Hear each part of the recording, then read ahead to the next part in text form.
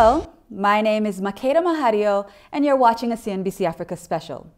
Throughout 2019, we have managed to have some poignant conversations with key players across industries, discussing topics like identifying top investment opportunities in Rwanda, growing female leadership in the private sector, how aid money is allocated among international NGOs versus homegrown solutions, and how the continent can create climate resilience. Over the next hour, we will be taking a peek into some of the key points made in these conversations. And first up, we have a conversation from the sidelines of 2019's Africa CEO Forum, featuring Rwanda Development Board's Chief Investment Officer, Guy Barron, and Group Chairman and CEO of Master Assets Investments, Yu Tung Chung. I think the attraction to Rwanda, which you've really seen increasing quite steadily over the last number of years, is really a function of the country's attractiveness, both as a domestic market, but also very much as a hub. Our attractiveness and ease of doing business, where we rank second on the continent, is obviously very compelling to a lot of investors coming in. I think our ability to position ourselves as a hub to the region, a hub to the continent, is also extremely compelling, whether you're looking to attract interest in the company as a proof of concept, or whether you're looking to access, large consumer markets, export from Rwanda. All of those are very viable options and very attractive options for investors to come and set up in Rwanda. Right. You've set up at least 2 properties, high-end properties in the country, and that includes the Marriott and Century Park. And of course, we're looking forward to the Sheraton in the country. Speak to me more from an investor perspective. Why, of all the markets on the continent, Rwanda? Well, first of all, it's the political stability, the security, and also, you see, this is a CEO forum that Rwanda is attracting a lot of conferences into the country, and people are surprised that Rwanda is moving so fast, but I'm not, because I've been here more than 10 years, but I can see the changes, I can see the growth. So I'm not surprised, because many people actually, recently I brought some Italian to visit Rwanda, and they were shocked. They've been to different countries in the continent, but when they arrive here, they see things are so clean, so well organized, the roads are so nice, people are so nice, and they actually say, oh, it's also beautiful people also. So there's a lot of things that comes in together to make things work. That's why Rwanda, and the strategic location also. Rwanda is in the heart of Africa. So one of the reasons that I've been able to invite people to come visit, and also giving them an idea of don't look at Rwanda itself, because it can cover the whole of Africa. Billy, investing in a country is one. Staying in a country is another thing. Speak to me more on the demand for high-end property. As a developer, are you seeing this in Rwanda? Yes. I think every country, every market, there's different demand from different level of people. There's always demand for high-end, middle class, low class, affordable, right. So everywhere has that high-end market. And Guy, coming back to you, of course, what is the Rwandan government currently doing in terms of diversifying the economy, of course, to sit in well with the current business climate in the world? No, absolutely. And we've attempted to drive a pretty fundamental structural shift in the composition of the economy to try to shift away to some degree from the reliance on agriculture. So if you look, for instance, about 10, 12 years ago, the agricultural sector constituted about 40% of the country's GDP. Today that's down to 28%, whereas services and manufacturing industry really make up 62% today. And so that diversification is happening, and it's happening while the economy's grown 5 times in the same period of time. And so we've taken a very hands-on approach to drive very specific focus sectors, such as manufacturing, such as construction, such as the energy and infrastructure sectors. Services and ICT, of course, are a big focus. And so we've developed a number of projects at various stages, greenfield, brownfield. Some of those assets are privatization opportunities out of government. So really a wide range of opportunities and a wide range of projects. And we also work closely with the private sector here in Rwanda to help that lead the growth of the country. That's really the focus in terms of the continuation and the sustainability of the growth that we've seen. Rwanda's grown 7.5% consistently the last 10 years, grew 8.6% last year, 2018, and we are very much committed to having the private sector be the leader of that growth. So we try to also focus on that as well. He spoke about something very interesting there about seeing the Africa CEO Forum coming in, all the events that are in the country, and of course understanding that the country hit a $75 million in just about 7 months, way ahead of the targets that are set for the mice industry. I just want to get it from you. What is being done right now as the government or as the country to actually see that we can not only just have even more events coming into the country, but also putting Rwanda as a brand out there, even with more visibility on it? What is being done to see that that is a possibility? I think we're very fortunate in that the narrative is strong. I think, thankfully, the word is out, should I say, and the recognition of Rwanda just seems to grow and grow. And so I think what we have out, is it enough at the moment? I think it's generating a tremendous amount of momentum. Right. It's never enough, is the honest answer. We can always do more. I think through investments that we've made in the convention center, investments we've made in the MICE sector, whether it's hospitality or other types of events or entertainment. We've invested heavily in the airline, which obviously drives a lot of connectivity. And then as we attract more investment, quite frankly, it begets more investment. And so what tends to happen is, as companies come in, as investors come in, and I think as Billy said, people come and are exposed to Rwanda in forums similar to the CEO Forum, there's a recognition. And that word spreads, and we attract more investment, and that then continues to drive the momentum. So I think in many ways it's to continue to do what we're doing.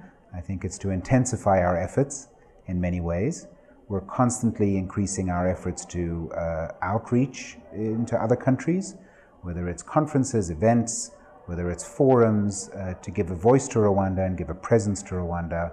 And it's also to some degree some unique types of transactions like the Arsenal deal, which really elevated a lot of the visibility for the country, given the number of spectators at those kinds of events. And we've already started to see that kind of impact on our tourism sector. So I think it's ready to continue to do more of those kinds of activities. Right.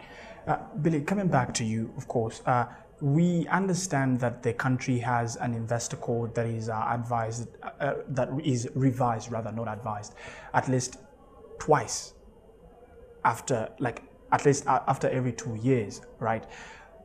And once speaking to the CEO of RDB, she mentioned something about a predictability, being able to predict where the country is heading in the foreseeable future and how the businesses are currently performing in the country.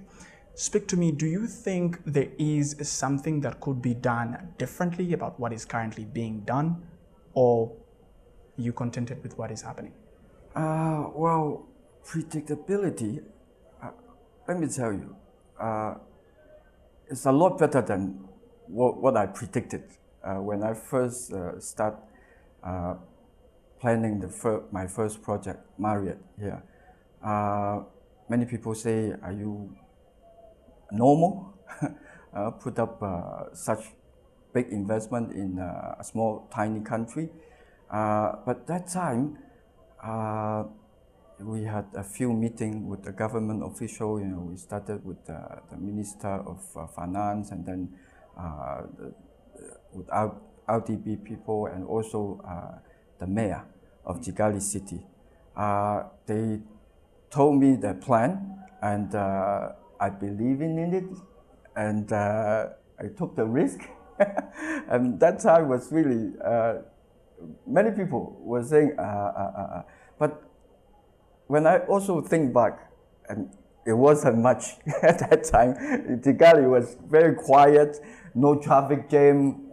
But when I saw the plan of this beautiful conference center, and I saw all the government officials here, they're really trying hard to push things to happen. And I'm really amazed in the last 10 years that I've been working with RDB very closely, and you wouldn't believe the coordination and the support that they give is really amazing. And you know, even when I try to bring people, investors from different parts of the world, doesn't matter whether it's Saturday, Sunday, you know, one phone call, they come, they welcome people, they explain, they tell people, you know, opportunity, how good the opportunity, and a lot of things that that you wouldn't think of a government body will do. So yes, first of all, it's a lot better than what I predicted. And secondly, I think they couldn't have done better, in my opinion. So the governments that we're seeing in Rwanda, how much do they contribute back to the economic growth? Of course, you said something about 7% growth in the past 5 years at least, but currently, if we take a look back at last year, there was a huge summation of money coming in as investment. How much do we see this having a ripple effect on the country's economy as a whole? I think, you know, the exact correlation between foreign direct investment and domestic investment and GDP growth, I think, is not 100% correlated. I think our goal is to continue to drive the levels of investment both domestically in terms of the, if you will, the recycling and the redeployment of capital, which I think is a very significant vote of confidence, as well as continue to increase drive of capital from the outside. So when you look at last year, for example, where we registered $2 billion of investment, half of that was sourced, half of it came from domestic investors, which is really the highest level that has ever been achieved. And a really a very good balance in terms of domestic and foreign. From the foreign perspective, we've seen that number increase 20% year over year. That then cascades over the course of 5 years on average, for it to then convert into fully operational businesses is typically what we tend to see. 3 to 5 years for that registered investment to become an operational business, and then of course it gradually cascades through the economy. So it has a very significant impact, and that's why for us the goal is really to continue to drive that kind of investment. There's no debate that those growing investment rates have been a big part of what's driven what you referred to, which is a 7.5% growth rate for the last 10 years. Billy, still on that, as an investor in the country, I want you to quantify, of course, in terms of, at least monetary terms of, or maybe job creation. How significant has the 2 projects that you are currently running in the country, let alone the other one that is coming up, been of significance to this country's economy? Well, currently in Marriott, there's over 400 staffs. And in Century Park, because construction is still ongoing, I think that's nearly 300 staff, workers and staff. So yeah, and eventually will be more coming up. So You're contributing in that end of job creation, but also if we're looking back to the mice industry, of course, which we're seeing taking a very big contribution back to Rwanda's economy. I just want to quickly run into this conversation again. How do you see the Africa Continental Free Trade Area that was signed here a year ago contributing to that target that Rwanda has? Of course, again, looking at how many events have already been hosted in the country and those that are already booked, how do you find that having an effect on an industry that you're currently running in, the hotel space, but also how many doors does this open opportunities for the country and also for investment? I think that is a very, very extremely good opportunity for Rwanda, being in the heart of Africa. That's why I'm partnering with an Italian company that setting up a factory here. That's what they're looking at. They're not looking at Rwanda alone, because they're looking at the strategic location and also the stability of the countries. So it's like once this free trade agreement start working, Rwanda will really have something that many other countries don't have. That was our special panel discussing top investment opportunities in Rwanda. Another important topic covered last year was that of growing female leadership in the private sector.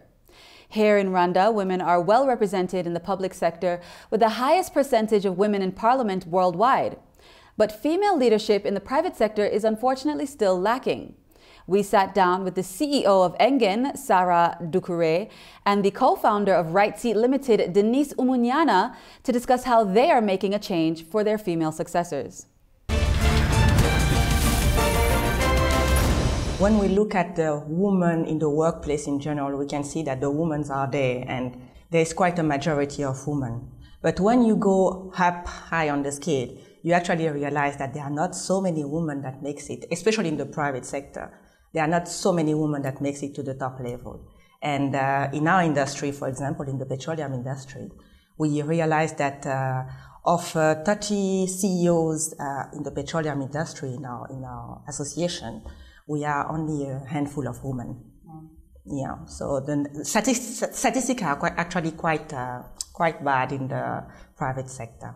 Right. Denise, do you find the same? Yes, actually, touching on what Sir just said, looking at, so I've worked in the bank and telecommunications, so those are the few statistics that I know. When you look at the number of licensed banks we have here, we have about 16, and out of 16 banks, we only have 5 CEOs, women CEOs.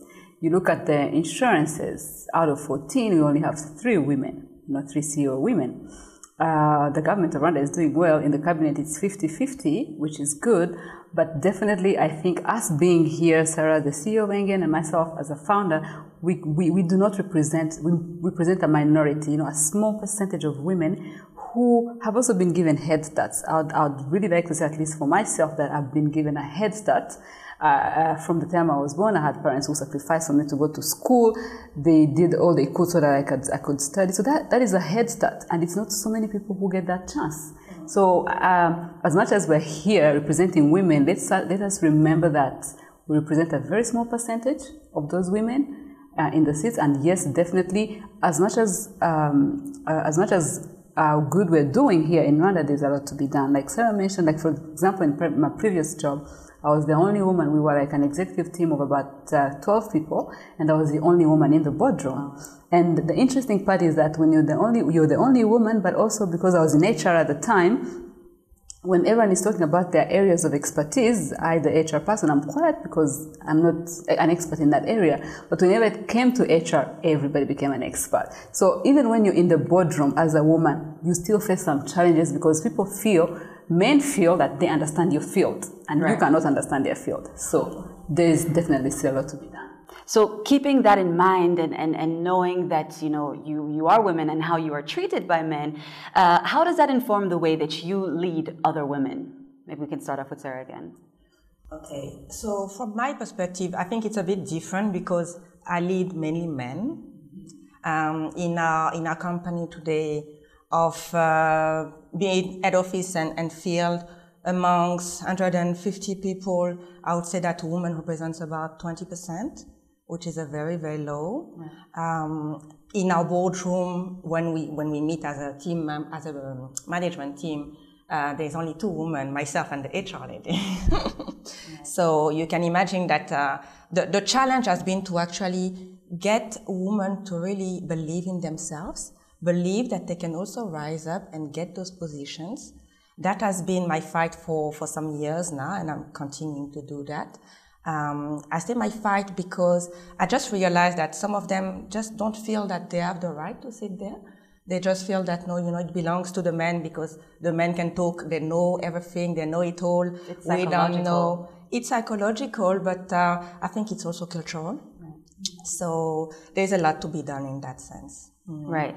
And as someone who is involved in a company that provides HR solutions, do you find that you are sort of prioritizing getting more women out there or working with women to sort of break out of that feeling that, they have to sort of take a back seat?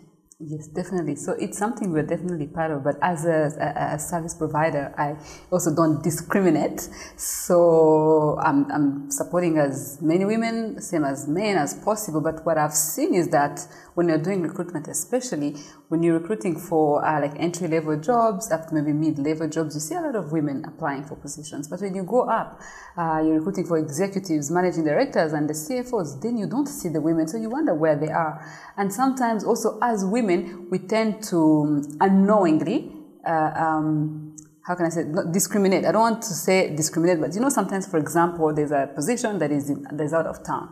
And then immediately like, a woman with a mother will not travel. So somehow you're already biased before you even look for this woman. So most of the time what we're trying to do, you have to like give double energy when you're recruiting, so that you avoid those unwanted biases. So we're definitely supporting as many women as possible, but as a service provider, I also feel that it's our responsibility as a woman. They can't feed us, You also have a part to play for you to grow and become the CEO or other higher positions. Right, and I'm happy that you brought that up because there was a tweet that got some attention recently by Patience Mutesi, and she was saying that she had gone for a job. There was another tweet that she was referring to, but she said it reminded her of a time when she was going out for a job and the potential employer asked her if she was married. She said yes, and if the employer asked her if she had children, she said no, but he said that was a bad thing because that meant that she would be taking time off shortly to maybe give birth. She was saying that she understood where he was coming from and she still got the job, but she would have understood if she didn't get the job. There were some mixed reactions to that, and I wanted to know what were your feelings on it, the both of you, because it is a reality that people at a certain age or whenever in their life, they're going to want to start a family, but certain things aren't a concern when you are hiring men than when you are hiring women. So I want to know, what are your perspectives on that? Since you brought it up, maybe we can start with Denise.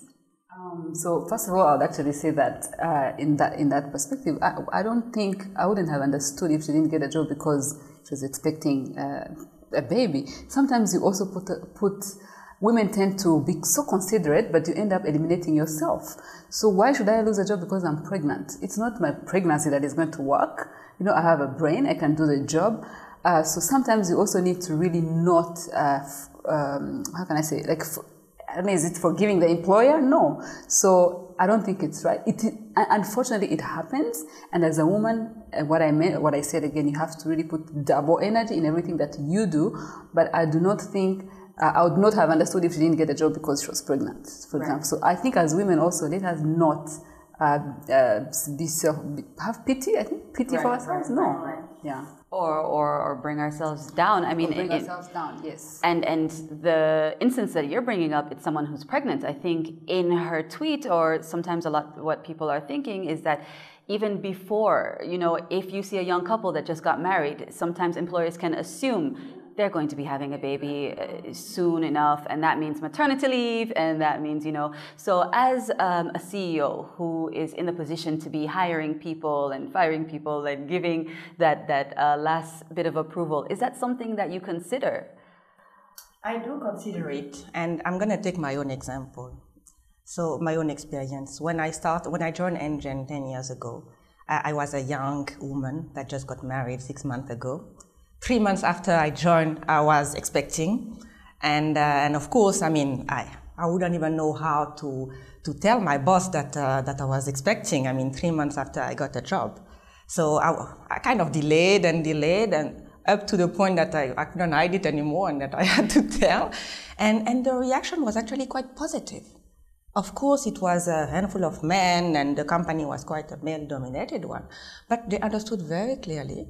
And I worked my way, and I pushed myself quite a bit through to be able to push up to the limit, and then I went and gave birth, came back a year after I got pregnant again. So that has been double, and then they just looked at me and they say, okay, how many are you gonna have? But then it went on. So there is no, call it forbiddenness that you shouldn't, because you're a young woman, you shouldn't have kids before you rise through the ranks. Now, I think from a very early age, I understood that it is about choice. It is what you want in life, and you have to give it all to be able to get it. So on your question about hiring, that comes up quite a bit, because we have a number of, we do a number of recruitments. And during recruitments, we get a lot of young women. And they usually ask the questions about, are you going to have to travel? Are you going to go around? And the question is yes, because we are a company that works on field. So the question often comes up, and when it does, most of the women will shy away, and they'll say, no, I'm not able to do, because, I have a baby, I have this. And my reaction is immediate, and I give them my own example. It's not because you have a baby that you can't manage it. You have to give it a chance. Just try it, and you will see what happens. You will be surprised that you can actually manage it. Right. Yeah. Do you find that as an employer, you are more sympathetic to some of the things that perhaps a woman would go through? Sometimes we hear about in the office, women being misunderstood for different reasons. And as two women, in fact, who have families, you understand that hormones are in play, you understand that fatigue can be there, you understand that, capability is there, but, in the end of the day, your physical situation sometimes takes over. When you have an employee or maybe someone that you're recruiting for, is that something that you find that you're more sympathetic about, or do you find that it's hard to balance that, because in the end of the day, you're running a business? No, true. The job has to be done at the end of the day, and we have targets, we need to achieve them. We all assist on performance, so you need to play a part, but you also need to be sensitive about it. And I think us as women leaders, we have that capability to be able to balance the two and be compassionate with other women. We've gone through it, we know what it is. It's not easy to have a baby at home and come in the morning and do the kind of the double shift, because young babies don't sleep, we know that. So the mother will come in the morning, she's tired, she can't deliver to the expectation. And I do push my managers, mostly men, to be able to understand that as well. And men do understand those things. Right. They do understand it, but you have to raise up, you have to speak up. Right. You can't just keep quiet and sit at your desk and start, snoozing a bit, and they will just feel that she's bored, she doesn't want to do it. Meanwhile, you have your own personal issues. So just raise them up. Our next conversation gave insight into where and how far aid money goes in the hands of international NGOs as compared to homegrown social enterprises. We spoke to a representative from the Segal Family Foundation, the founder of her own social enterprise operating in Kenya, and the DG of Imbuto Foundation, representing 3 links in the chain: funder, entrepreneur, and convener. and what we're still doing today is really to look at where the resources are not.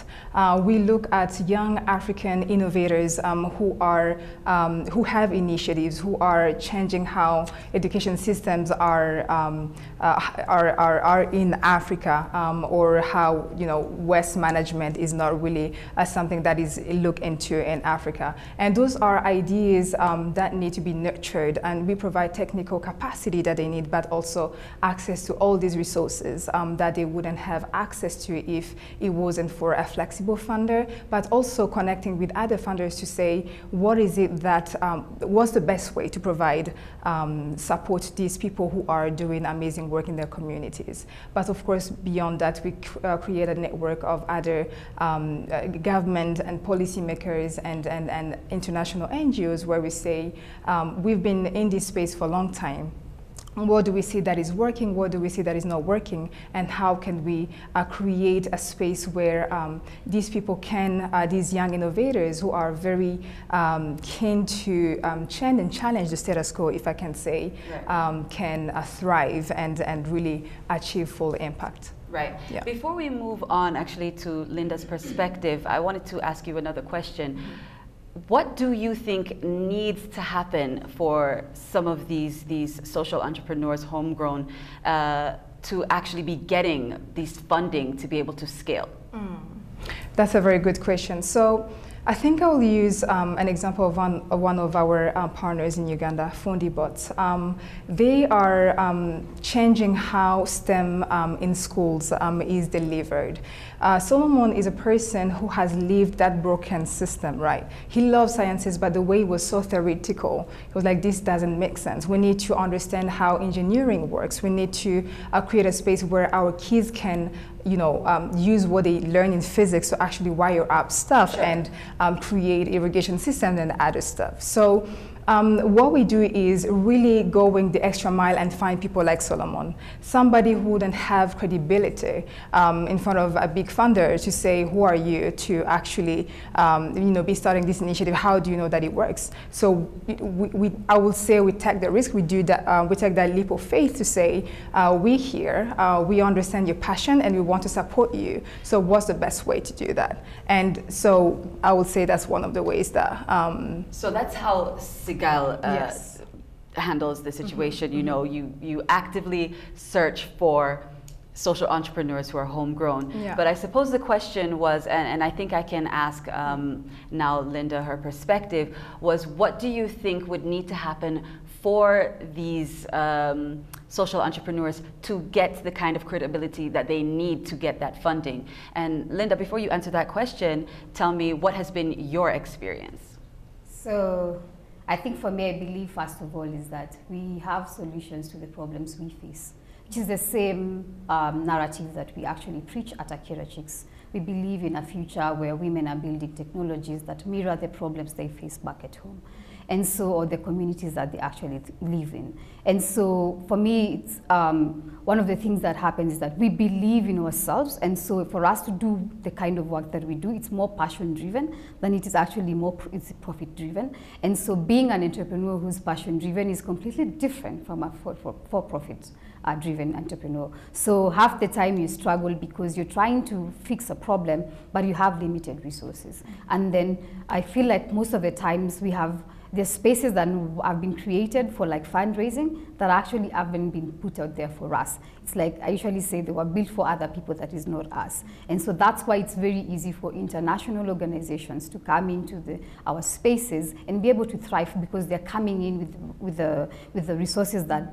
are needed, because they actually access those spaces. And I'll give an example of the School World Forum.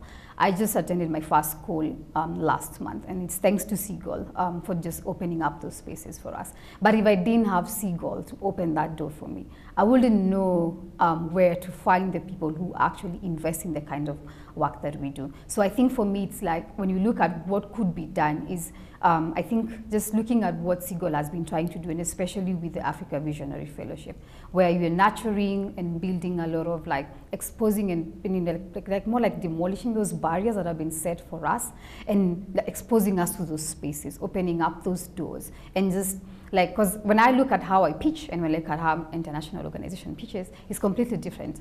I mean, I'll pitch, I'm working in Kenya in 14 counties, and someone will say, I'm in 3 continents.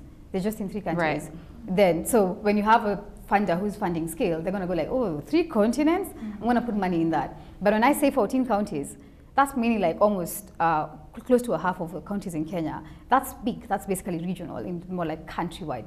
But when you look at those 2 scenarios, the person will put money into the continent. So just being prepared in how people view and how we pitch to different funders and different donors, I think we need to invest more in that, and just lots of training for like some of us who are like social entrepreneurs doing our work based on passion and not on the skill that we have or resources that we have. So I think if donors could start investing in like just those kinds of trainings. Short training. Yeah, exactly. Yeah. Capacity building. Exactly.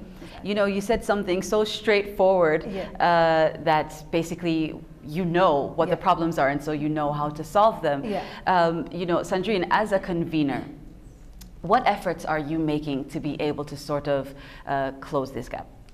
Ultimately, at the foundation, I believe, like Linda just explained, one of our biggest strengths is that we are present in the community.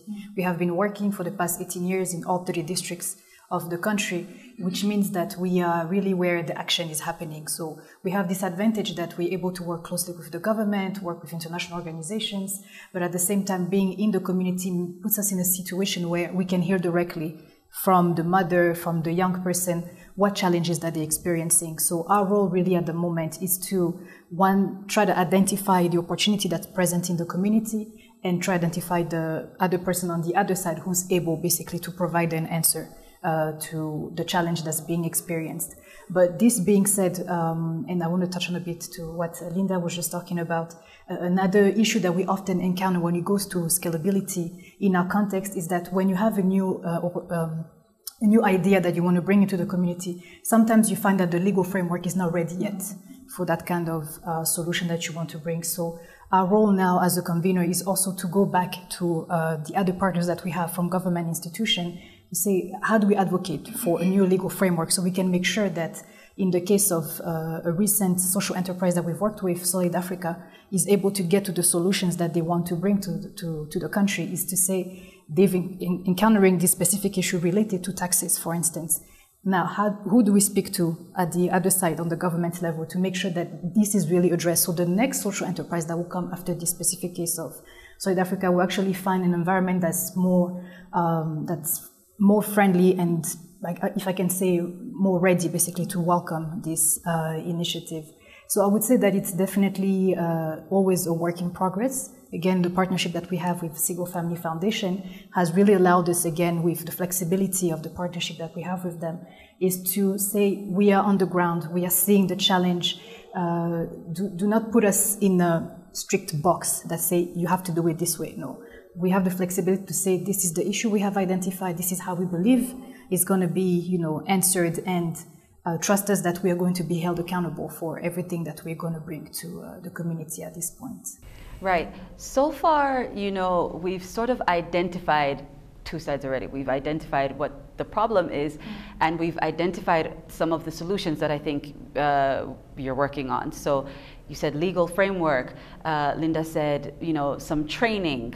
And I suppose just to kind of go back a bit, CIGOL is working on this. You're actively looking for entrepreneurs to work for, to sort of, well, I don't know if you're training them, but you can let us know that as well. But also let us know, why don't you think more funders are taking that stance? Actually, that's one point that I was going to raise. So we understand that we are in this sport and we're not there alone.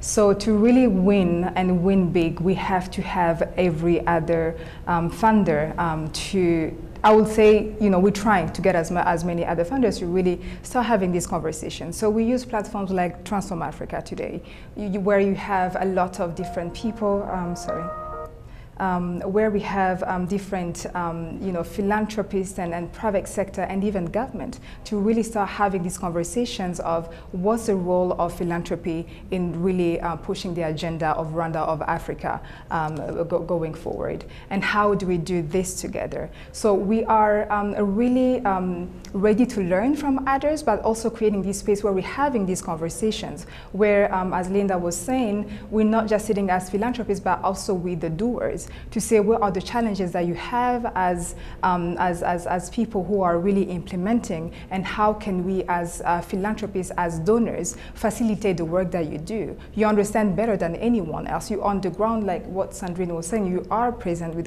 in the community.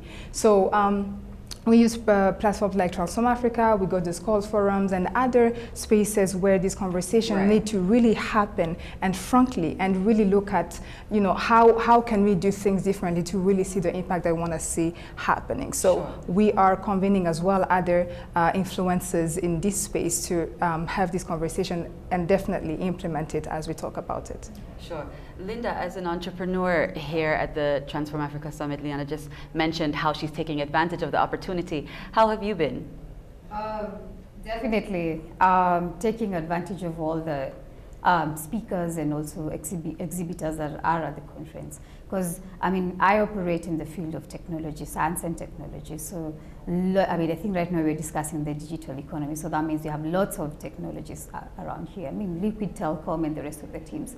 And so just being able to speak to them and not just sit back and listen to people, but being able to go out there and talk to them about what we do and what we're working, even just doing research before to see what are our points of intersection and where we could actually do better by being partners with even telcos or corporates and all that. So I think on my end is more like knocking on every door to see what opportunities would exist, and sometimes they don't even need to end up being money, but it could just be placements for some of the students that go through our programs. It could be because we need them to attend our Africa Women in Tech conference, and they have a booth that people get to understand what does it take to be a woman in telecommunication, or what do I need, what skill do I need to develop to be a woman in telecommunication. So it's more like knocking on every door, but also even for our own, us guys as social entrepreneurs, talking to some of us and sharing lessons on different things. I'm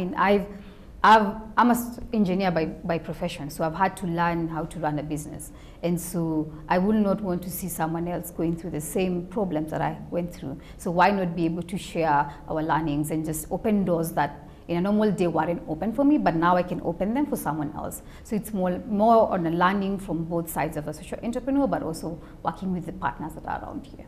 Right.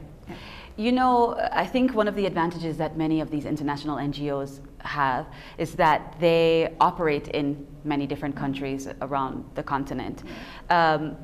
And a lot of the conversations, since we're talking about being at the conference and different conversations that are happening now, a lot of these conferences right now are talking about integration when it comes to socioeconomic development.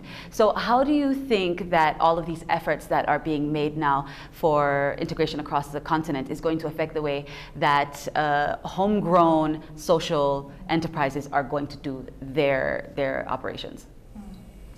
I can take on that one. So this week we have actually, it was a sort of like entrepreneurship week for us as we are launching what we call the Social Impact Incubator tonight here in Rwanda. It's a platform again that we've created to nurture the potential and the talent that the social entrepreneurs have and to really open doors so that they have access to resources and networks that they need to grow and to create more impact.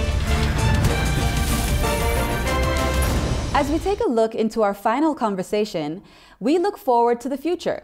This panel special focused on how the continent can build climate resilience with nature-based solutions as we all face the fallout of climate change. Nature-based solutions are really thinking about natural resources and the environments in which we already live, and that includes all of us. For developing countries and countries in Africa, nature-based solutions can be very powerful because they actually have social dynamics as well. And I really think it's quite difficult to talk about a nature-based solution unless you're talking about something that is specifically geared towards improving livelihoods of people. Luther, same question. Yes, the answer is absolutely yes. Nature-based solutions is where we use nature as a solution to a societal challenge. And these challenges can be climate, the impact of climate adaptation or mitigation. They could be disaster risk reduction. They could be about water. They could be about food security. So where we use nature as the solution, and there are many examples. Actually, the most quoted example is New York City, that gets all its water from a natural resource. And that came about after a big stress and water shortage, and it's used as the biggest example. And I mean, what's happened in Cape Town now, where we experienced last year that there was totally no water and in the entire city. These are the kind of solutions we are talking about. How is this possible? I'll come, Juliet, to throw you here a little bit under the bus. Rwanda hasn't experienced such shortages, but how is this possible in a continent that is so rich in natural resources, climate-wise? You feel like the need to recycle should be easier here than anywhere else. How can something like what happened in Cape Town happen in Africa? Well, maybe it's not documented, but I have a feeling it happens. Of late, we're experiencing long dry spells and very heavy rains. So a season such as now, we have a lot of runoff, and 2 months down the road, we might have a whole lot of shortage, especially in the semi-arid areas of the country. So I think the challenge now is how do we make what is now looked at as floods, as extreme weather events, as an opportunity to serve the same population in times of scarcity. Even without making it so sophisticated, how do you store, how do you manage the resource, for water in this case, so that it can serve the different purposes, supply for agriculture, irrigation, and so on, when it's dry, in the dry season. So when we don't manage it well, it's lost. It's not only lost, it causes damage, and in the dry spell, we don't have the water. You've had, especially in the eastern part of the region, where we have a lot of cattle rearing. Those people literally move from their neighborhood to go in search for water, especially in the dry season. So I think what my colleagues are talking about is to manage that as a resource and then use it appropriately. Managing it as a resource is easier said than done, and that's going to require mindset changes. Yeah. I'll speak from, let's say, my grandfather's perspective. He doesn't believe that water that's going through the kraal or can be turned back and you can make it drinking water. How are we going to start with shifting those mindsets? And I'll start with you, Julie, here. Yeah, mindset, like you're putting it up, but I think we also need to do our role as government, as leaders, to actually demonstrate that this works. Can we come up with a multi-purpose dam, for example, be able to capture this runoff water and treat it and demonstrate that this kind of water is treated to this level and it can actually be used to do all these different purposes, economic activities that we want to. So what I'm saying is, yes, mindset, which takes a process, but we also need to take it on as a challenge from the government perspective, leaders' perspective, development partners, to actually work on that and be able to demonstrate the things that work, pilot, and then people will see something that has worked, and that will actually make the mindset shift faster. Luther, Yeah, I think to the contrary, it's actually not a very big challenge, because if you look at local knowledge, communities have always used nature solutions. First of all, for things like water purification, you have a lot of indigenous plants which were by the watersheds, and most of this purified the water to the point that you just drink right away from those wells. Can you drink water right away? Are you confident? Of course, today most of those indigenous trees are since not there, but it's just an example of how people have always depended on nature to purify itself, and to purify various resources such as water. And I would think that much as that is on a small scale, we're really talking now about, when we talk about nature-based solutions, we're talking about using this solution for the magnitude of the kind of problem that we face today, such as water shortage, or maybe it may be food security. So that has got to be at a landscape approach, a landscape level where we are really going to answer the need of thousands, if not millions of people.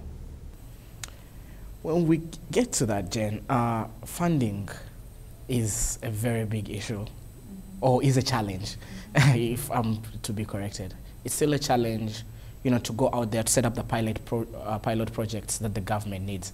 How do we bridge that gap? So you're right, funding is a challenge, and I think one of our panellists earlier made a very interesting point that there are trillions of dollars sitting on the margins of the global economy waiting to be invested, and a lot of that money is waiting for signals that their investments will be safe over time, and they're also in some cases looking for reduced risks so that they can actually invest their money.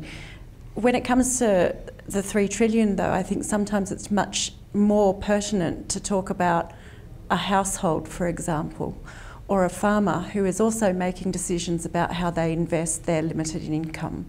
And I agree with Juliet, I think that this is where governments are really important to set the pace, to actually make decisions around leadership that are geared toward changing behaviour. And when I decide, for example, to plant my seeds at a different time of the year that takes into account the latest science that I've learnt about, that can make a really big impact on my yields. But there are also real needs for international partnerships, and as you know, there's some multilateral and international financing that's been promised under the UNFCCC.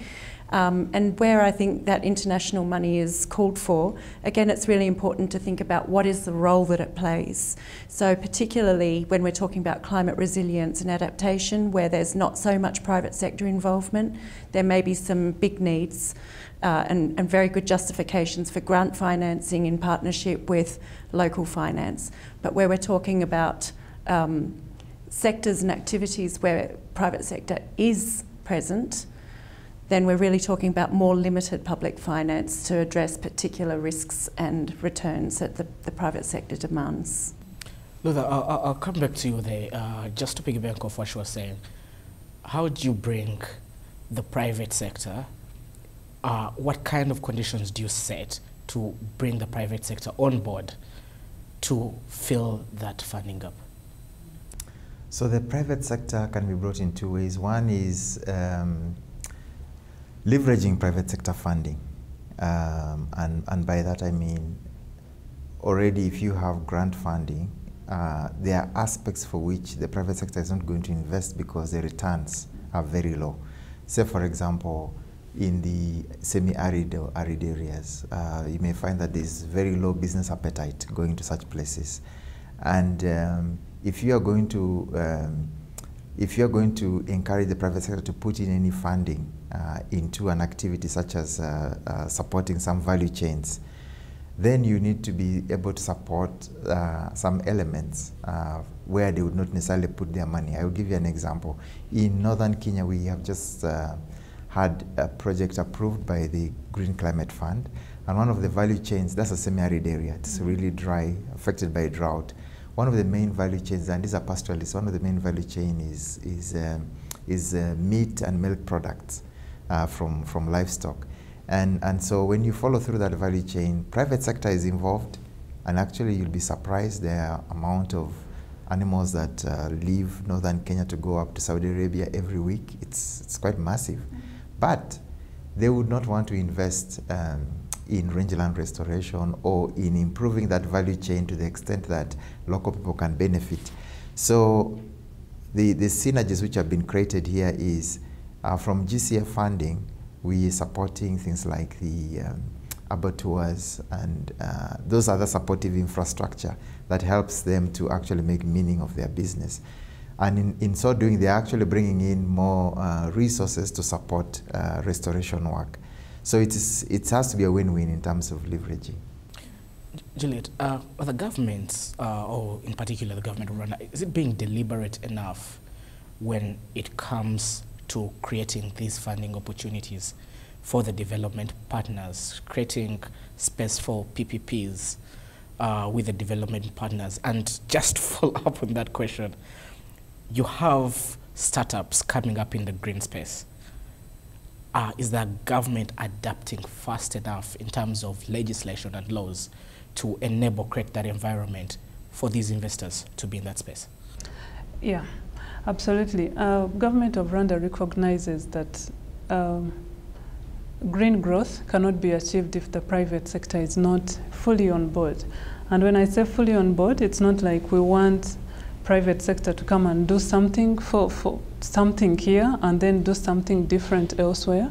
It has to be, you know, in the entire business development.